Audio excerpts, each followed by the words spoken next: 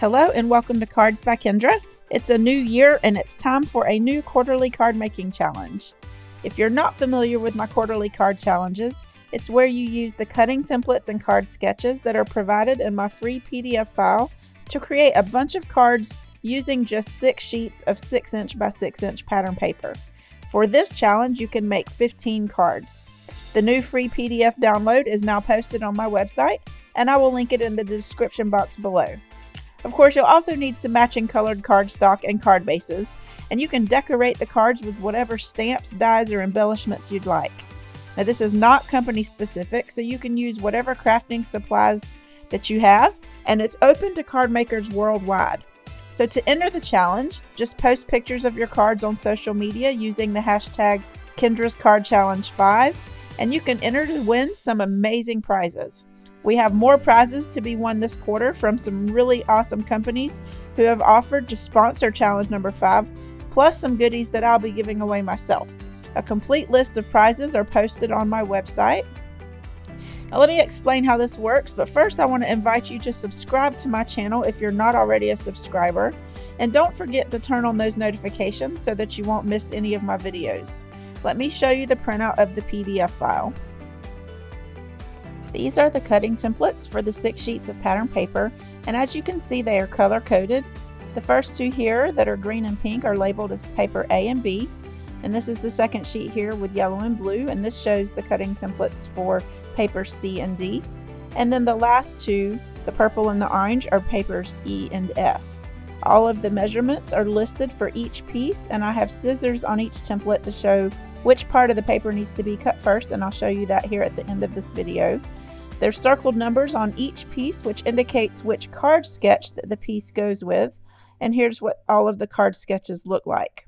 There's a total of 15 cards for this challenge, as I mentioned earlier, and there's also arrows on each piece to show the direction of how it will be placed on each of the card sketches. You will notice not all of the pieces go the same direction, so for this particular challenge, you will want to use patterns that are non-directional, meaning that it doesn't matter which way you turn the paper. So for example, if you have a heart pattern and you don't want it to be upside down on your card, you'll definitely want to pick something different. Now you can turn the card sketches if you'd like. You know, you can turn them landscape or portrait, whatever the opposite is, just to make it work and to make this challenge easier. But I would definitely recommend picking patterns where you don't have to worry about which way it faces. Now these striped areas on paper C will be scraps, and of course the little triangles where you're going to cut out the banners on a few of these pieces. And there's also instructions on the bottom of the last page with some helpful hints. You can use colored cardstock to create your mats for any card sketches that call for them. And to keep costs down, remember you can cut smaller mats from larger mats that will be hidden behind the pattern paper. I also wanted to mention that I have a printer-friendly version of the cutting templates available for download separately if you want to save on some colored ink. Now once you have all of your pieces cut, you'll want to sort out your pieces by sketch number. And I like to use cellophane bags or envelopes to keep my pieces together, and then I can match up my cardstock and card bases later and decide how I want to decorate them afterward. So I'm going to show you a quick flip through of the pattern papers that I used to make the cards for this challenge using the Very Merry paper pad by Sunny Studio. This pattern paper is available for purchase as of the date of me filming this, and I'll link it in the description box below. There's 2 double-sided sheets of each pattern in the paper pack, and these first few patterns are ones I decided not to use for this challenge because of the pattern being directional. Even though there are a lot of Christmas patterns, there's some other patterns in here that can be used for other types of cards, like this striped pattern here that I used for paper F. Same with the green checkered backside. Now I used this Santa pattern paper for paper A, and even though the back side of this sheet has hearts on it, which is directional, I'll show you what I did with the hearts when I show you the cards here shortly. I used the diagonal stripes for paper B, and then I used the snowflakes for paper E, and then for paper D I used this candy cane pattern. And I didn't use the Christmas lights pattern for any of these cards, but I did use the colorful polka dot pattern with the green backside for paper C. I'm using a variety of products for these cards because I wanted to have more than just Christmas cards since the holiday season is over with and Valentine's Day is coming up pretty soon. Now I've already glued down a lot of the pieces that were pretty self-explanatory, but I will share my process of how I decorated each of these 15 cards. This is card sketch number 1, and the 2 pattern papers in the middle were the stripes from paper B and the hearts from paper A, and I used yellow cardstock for mats. I stamped these cute little gnomes from the Whimsy Stamps Gnome One Like You stamp set, and I colored them with Copic markers off camera, and I fussy cut the image out, and for the sentiment I used a sentiment strip from Simon Says stamp that says "You are my happy," and because the edges of the strip are white, I took my black Copic marker and I ran it along the sides so that the white didn't stand out, and then I glued the pieces down using some Nuvo Deluxe adhesive. I added some Nuvo crystal drops and Morning Dew to the heart hanging from their hats, and then I added some heart-shaped rhinestone stickers to add some bling to finish it off. This is card sketch number 2, and I ended up having to turn this sketch to be landscape rather than portrait because of the heart pattern that I used in the centerpiece to make this a Valentine's Day card. I used these heart dies I've had in my stash to go across the bottom that I cut from pink and red cardstock, and I glued them down off camera. And I used the So Talkative stamp set from Simon Says Stamp for the sentiment that says "Can't help loving you, sending you so much love." And I stamped it onto a stitched oval piece that I cut from white cardstock, and then I used the slightly larger die to cut out a pink frame, and these are from the stitched oval die set from Pink and Maine. And then I finished this card off with some colored hearts in pink, red, and yellow, and then added some Ice Glaze Stickles glitter glue on top to add some sparkle. This is card sketch number 3, and it has those same pattern pieces as the last card. I'm again making this a Valentine's card. I used the Spotlight Sayings 1 stamp set by Pink and Maine for the sentiment that says "Love You More," and I stamped that on a white 2-inch circle that I used a 2-inch circle punch for, and I used the heart circles die on red cardstock for an added layer, and then I placed that on top of a 2.5-inch circle that I cut using a circle punch from yellow cardstock, and I used that for the bottom layer to make those hearts stand out a little more. And then I finished this off with a red heart rhinestone also. This is card sketch number 4, and this one is very colorful. I used yellow cardstock for the layer on top of the card base. If you find that all of your patterns don't coordinate well, you can replace some of these pieces with just colored cardstock since there are so many pieces on here. Now these patterns all matched and worked together with my particular paper pad, and I used the other sides of the papers for the banner pieces, but it may not always work out, so just remember you can make adjustments if you need to. I used the snowflake images from the Snow Sweet stamp set by Pink and Maine that I stamped in different colors with the sentiment that says "Warm Wishes," and I stamped that on the white rectangle piece. And then I stamped, cut out, and colored the little girl snowman with Copic markers off camera, and I added that to the bottom right hand corner. And then you'll see me use the Nuvo crystal drops and Morning Dew and the Ice Glaze Stickles on a lot of these cards, so I won't keep posting it up on screen or mentioning that, but I used both on this one to add some sparkle and shine to finish off the card. This is card sketch number 5, and it's a pretty simple design. I used the Santa pattern with red and white layers at the bottom of the card base, and I thought this Santa mini shaker stamp and die set by Art Impressions matched the paper really well, and I decided to make it a wobble card for this one. I stamped "Ho Ho Ho" with red ink on the top left corner of the card base, and then I colored and die cut my Santa off camera, and I cut his mustache whiskers out of white heavyweight cardstock twice to give it more durability since that's the piece that moves, and then I added the action wobbler to the back, and this is the finished card. Now this is card sketch 6, and I made this one a birthday card. I used the Celebrate sentiment from the stamp set that came in the Simon Says Stamp Birthday Bash limited edition kit that came out a few months ago, and I layered it with some red cardstock. And the balloons are some 3D stickers that I bought from Michael's a while back. They match the colored dots in the pattern paper. And then I used some red and white baker's twine for the strings of the balloons. And then I tried to glue them down with the liquid glue.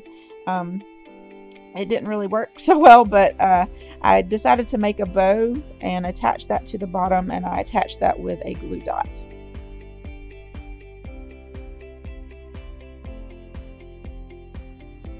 The top part of card sketch 7 says you can use an embossing folder or stencil to create any type of pattern on the top part of the card.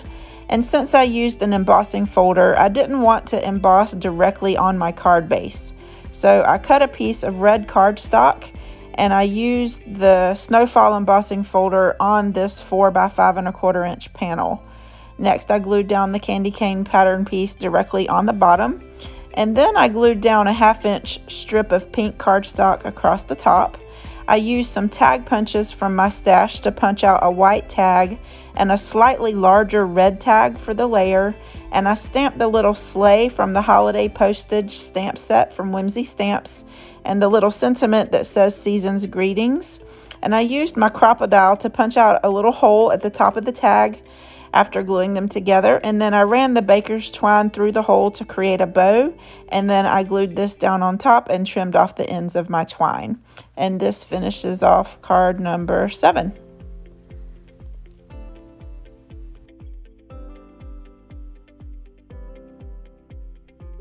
For card sketch number 8, I used the Christmas Gnomes stamp set by Simon Says Stamp, plus the Polaroid die by MFT Stamps, and the sentiment from the holiday postage stamp set by Whimsy Stamps that I showed earlier. I used all of these to make this particular card.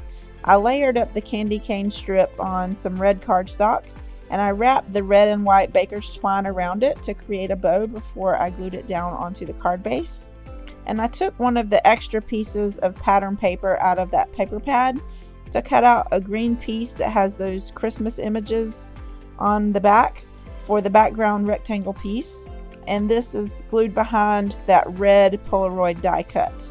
Now I stamped the Merry Christmas sentiment with some Versamark ink, and I added white embossing powder on top, and I melted it off camera.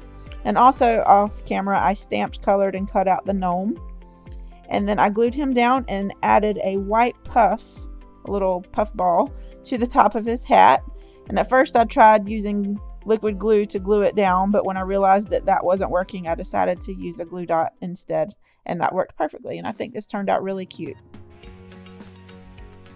For card sketch 9, I used a few stamps for this one too. The sentiment Holiday Wishes came from the Circle Sentiments Christmas stamp set by Simon Says Stamp, and the snowflake images came from the Snow Sweet stamp set by Pink and Main. I used some yellow ribbon and I wrapped it around the top corner of the square, and then I secured it down on the back with some tape. And then after I had that piece of the ribbon down, I made a bow, and I glued the piece down, making sure to line up the corners of the square along the seam of where the patterns come together. And then I added that bow down with a glue dot.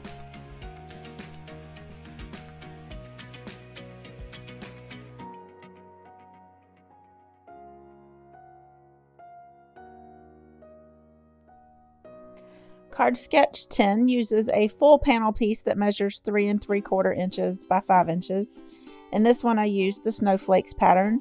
I stamped a few of the snowflakes on that white strip, and I layered it with some pink cardstock. And again, I'm using the Snow Sweet stamp set by Pink and Main. Now for the sentiment, I used a word and shadow die that I've had in my stash that says Christmas Greetings, since it was small enough to fit inside the pink oval piece. I cut this out using the oval lily frame die set by TLC Designs. And since I'm layering this on top of that strip, I needed to cut out another oval layer and then remove a 3/4 inch piece from the middle so that it would lay flat on the card. And of course, I added my usual finishing touches with the Nuvo Crystal Drops and stickles.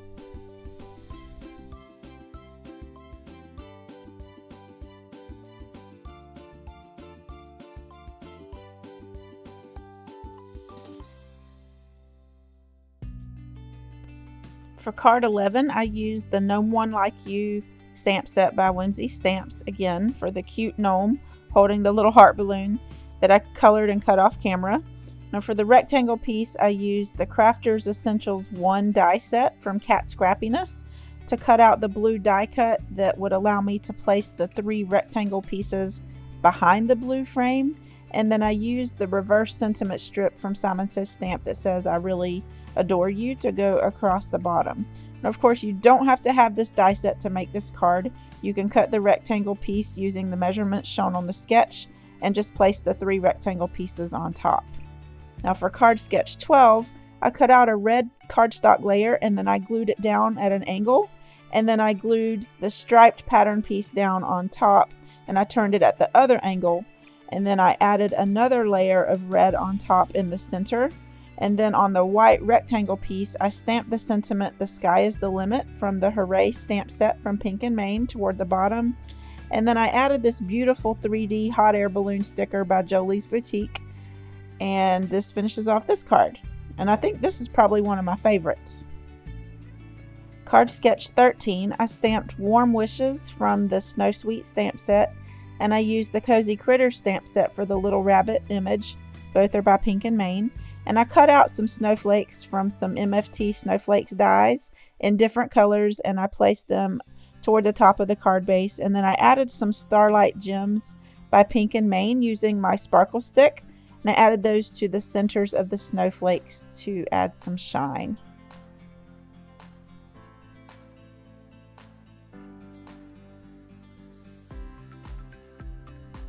For card 14, I used the MFT Stamps Happy Birthday Circle Frame Dynamics to cut out the frame out of the same blue heavyweight cardstock that I used for my card base. And I used the Circle Shaker Pouches by MFT and glued the Happy Birthday frame on top. I glued down the blue center circle piece first on top of that pattern paper, and then I added some of the sequins and bits from the Gummy Bear Sparkle Blends from Doodles Paper Playground, and I put that on top of the blue circle. Now the little gummy bear pieces were a little too big to go in this pouch, but they are super cute and I just love this blend. To attach the circle pouch to the card, I lined the outer bottom edge of that little plastic piece with some 1/8 of an inch score tape all the way around. But I thought another little sentiment was needed across the bottom on that yellow cardstock strip. So I cut out a sentiment strip that said "Put on your party pants and let's celebrate." I didn't cut it too straight with my paper trimmer, so I tried to fix it with my scissors. But this is card number 14. And now for the last card, number 15. This one is pretty straightforward. I used an embossing folder from the Birthday Bash Kit by Simon Says Stamp, and I used that on the yellow cardstock layer, and then I glued down the paper pieces to look like stacked presents like it shows on the card sketch, and I added a sentiment strip that says "Happy Belated Birthday" along the bottom. Now one of the colored pieces had a pattern facing the wrong way, so rather than replacing it with solid cardstock pieces, I decided just to color over it with the Ice Glaze Stickles glitter glue so that you couldn't tell. And then I added the blue bow down with a glue dot after letting the glitter glue dry. And this finishes off the last card, number 15. And here is a picture of all 15 cards that I made using 6 sheets of the pattern paper from the Very Merry Paper Pad by Sunny Studio. For the next set of cards that I'll be sharing with you in my upcoming video, I'll be using the Queen & Company's Magic Shaped Shaker Kit so that I can make a bunch of birthday shaker cards, because you know I love shaker cards. And this is the paper pad that I'll be using. This is called Magical Adventure 2 by Echo Park. And I'll just quickly show you the different patterns that come in this paper pad. A lot of these patterns are directional, so I want to make sure to pick the ones that aren't so that I don't have to worry about which way it's facing. I mentioned that earlier in this video. But I will use some of the cutter parts that you see here and even some of the other patterns in this pad, but I'll share all of this with you in my next video. But I am getting to the part where I show you how to use the cutting templates. But as you can see here, there are some great patterns in this paper pad, some stars, some dots, some checkered patterns, even some fireworks, And I will be using this red sheet here with the castles on it, and I'll show you that here shortly. But I just love this paper pad, and I'm excited to show you the cards that I make with it. So here are the 6 papers that I removed, and I've assigned them to each of the papers A through F. Here's the patterns that I'm using for A and B. And then here are the patterns that I'm using for C and D, paper C and D, or 3 and 4 I should say. And I'm showing you both sides so that you can see that I do have some options here. And even though they may not look like they go together, they will once I tie it all together with all of the colors that are used in the paper pad. And then these are the last 2 papers, E and F. So when choosing your papers, you just want to make sure that the papers that you pair together have coordinating colors or patterns on either side. So now I'll show you the best way for cutting the papers using the templates. Because this paper pad has an extra 1/2 inch of print at the top where the hole is, the first thing I need to do on all of these sheets is cut that off. But definitely save those strips if you have paper like this, because you can possibly use them somewhere on the cards or replace some of the smaller pieces that may not match. Now for paper A, you'll want to cut off the end first here where it shows the scissors at 1.5 inches. So I'm just going to put my paper in at the 1.5 inch mark and trim that down. And then you'll want to take that strip and turn it and cut it at 3 3/4 inches. So now I have the big piece that's on the left hand side, and so I want to make that second cut at 2 3/4 inches. I'm going to take the far left piece and turn it, and then I'm going to cut off a 1 inch piece off of the bottom, and both of these will go into card sketch number 1. And then the strip that's left, I'm going to cut at 1 3/4 inches to make a 1 3/4 inch square, and that will go in card sketch 3, and then the one below it goes in card sketch 5. And what I like to do after I cut each piece is I go ahead and I place the pieces in the numbered cellophane bags, and that way I have it all organized. I'm not going to do this on camera, so you don't have to watch me do this for each piece that I cut, but I did want to show you the first one at least so that you could kind of see my process. Now for paper B, after cutting off that little 1/2 inch strip, first you'll want to make your first cut at 4 1/2 inches so that you will have that 1 1/2 inch piece on the right hand side. And then you'll want to take that little piece and turn it and cut it at 2 1/2 inches. And then for the large piece that you'll have on the left, you want to cut this at 3 inches next. And then you'll want to turn that middle piece so that you can cut it at 3 3/4 inches. And then for the far left piece, you will need to turn it and cut it at 4 1/4 inches. Then you'll turn that bottom piece and cut it at 1 3/4 of an inch so that you'll have your 2 pieces for card sketches 3 and 15.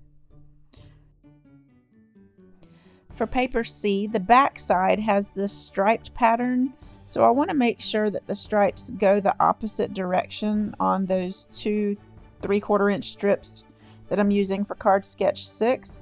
So you'll want to make your first cut at 4 1/2 inches, and then you'll turn this piece and cut off a 1/2 inch from the bottom. And this little bottom piece will go with card 4. Then you'll cut this strip in half so that you have 2 3/4 inch strips.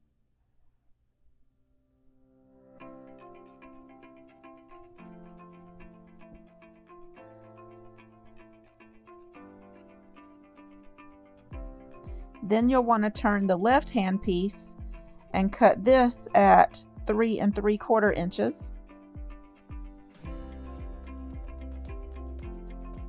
And once you have that pretty much cut, you will want to turn it again and cut it at 3 inches.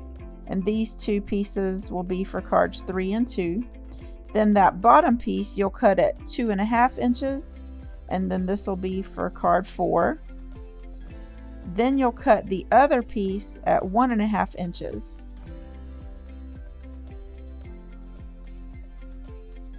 Leaving a 1/2 inch strip piece for card 15.